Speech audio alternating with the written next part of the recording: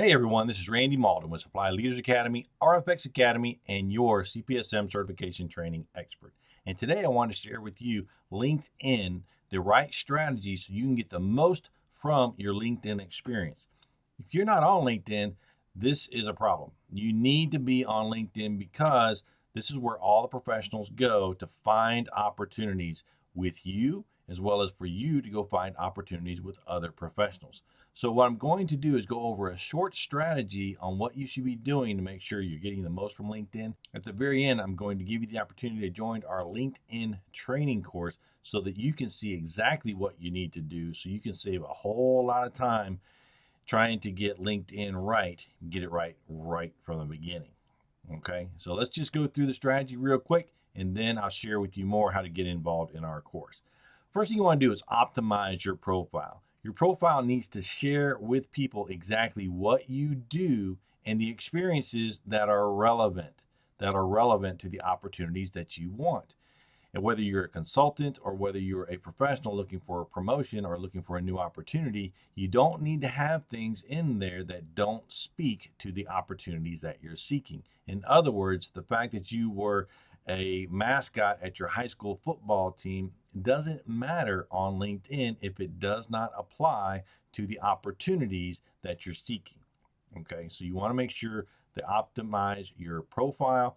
And in our course, we show you exactly how to optimize your profile the right way so you get those opportunities that you're looking for.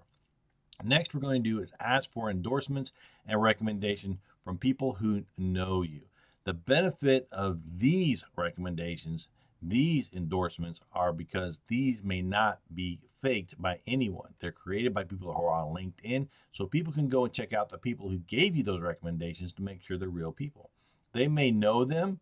They may also have the opportunity to, connect with you in a way. So they're going to ask for those recommendations.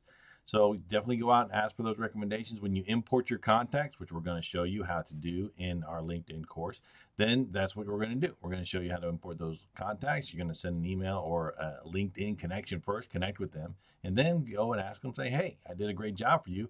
Tell everyone on LinkedIn. And they'll write a recommendation for you, and it'll give you more credibility on your LinkedIn profile. Next is you're going to consistently share high quality content. When I say consistently, it means simply that, consistently. So whether you do it once a day, once a week, once a month, somehow share something on LinkedIn. That means you go on LinkedIn, check your email, make sure it's, any messages you had, you respond to those, check what those are, connect with folks that you need to connect with, and then find an article or something cool and share it, and that'll show that you're engaged and finding the right things to share with your network, and people are going to find that interesting, and then they're going to share things with you as well. Really neat, fairly simple thing to do. Next you want to do is locate your target prospects. These are the people that you want to work with for those future opportunities. These are folks that are looking for you, people that are looking to connect with you very specifically. So locating your target prospects and setting up your profile go hand in hand. You want to make sure you know who you want to connect with so you can set up your profile to speak to that person. So the difference is between tomato and tomato. You're saying the same things, but how you say it is how it's going to resonate with your target prospect. So you want to make sure you set up your profile correctly. Next is you're going to initiate contact with a personal message. Now, a lot of people say you need to write something interesting, you got to read their profile and make it all, mushy. Well, I don't go with that. It's basically a very simple connection.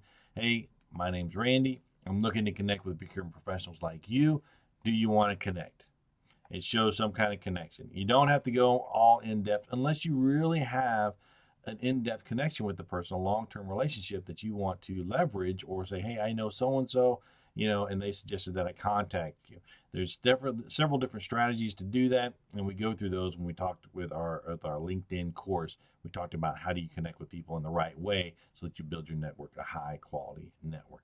Next thing you're going to do is engage in meaningful conversation. So once you connect with them, you're going to ask them questions or offer them solutions or resources based on problems that they're having or things that they're trying to connect with. So these are the things you want to do: engage in meaningful conversation.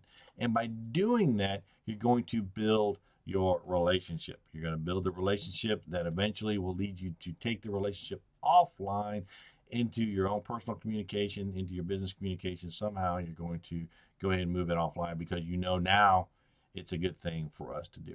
See, LinkedIn is about professionals connecting for professional reasons. They're not going to connect for personal reasons. And if they are, you can simply unfollow, unconnect, and they're no longer in your life, which is one of the wonderful things about LinkedIn is that if you want to talk with someone, great. If you don't, that's okay too. You can remove them. You can remove them from your LinkedIn life, and they can go on doing other things, and you don't have to be bothered with them anymore. So that's one of the reasons you want to be on LinkedIn, is that you have that ability to connect with people you want to connect with, and then also have that ability to disconnect from people who are not being professional for you in your own LinkedIn network. So those are the things you want to understand. And in our LinkedIn course, which I'm going to share with you, that's where we go in and we give you very detailed instructions on what you need to do. So go ahead and click this link below. It'll share with you more about our LinkedIn training so that you can take it to the next level on LinkedIn.